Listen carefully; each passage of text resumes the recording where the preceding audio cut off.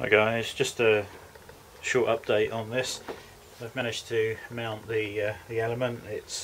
I've used the 1200 degrees silicon on the underside of this, and once that was in, I've just put some round here as well just to finish it off.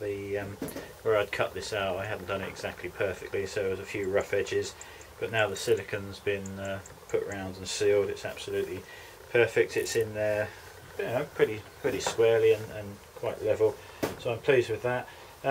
Next stage was just to cut some of the aluminium that I had left over from the other rework platform from earlier on in the summer, and so I've just taken the other jig from that platform off for the moment, just to test this out. So that's pretty much how that will fit over there.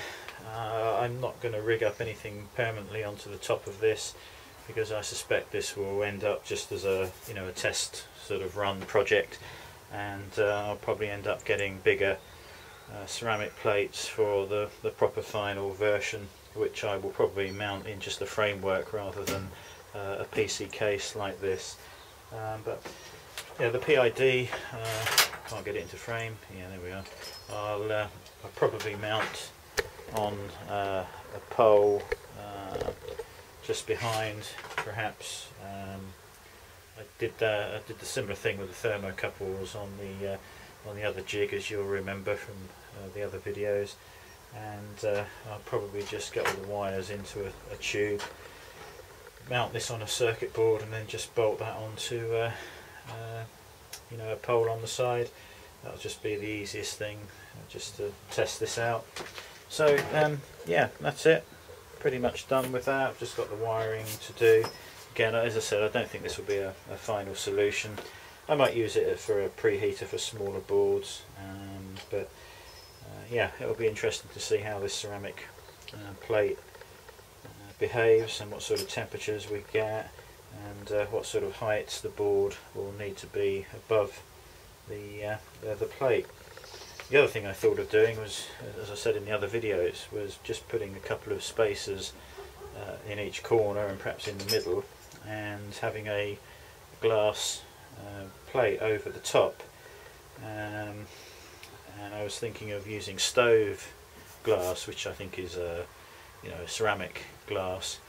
It's not cheap, and then I thought, well, actually ovens use glass, and they're exposed to sort of 230, 240 degrees C, so it might be easier just to get a piece of glass from an old oven, or maybe even buy a piece for an oven of the right size. It might be cheaper than the ceramic glass for the stoves. Obviously the stoves, you need to work at a much higher temperature.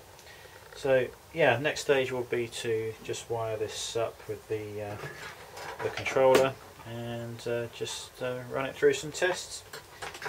That'll probably be after Christmas now. I think we're probably just going to have a few days off. I have got something at the post office which I'm quite excited about. There is a parcel waiting for me, which I think is from Peak Electronics, and I think it is their new DCA Pro, which has just been released for sale. I think they've sent me a review product, so I'm looking forward to doing the review on that. Might do that over Christmas if I get a chance, so it's ready at the end of the week, and I'll probably compare the DCA Pro with the DCA 55, which I still haven't done a review on. So yeah, have a great Christmas guys, and I'll update you soon.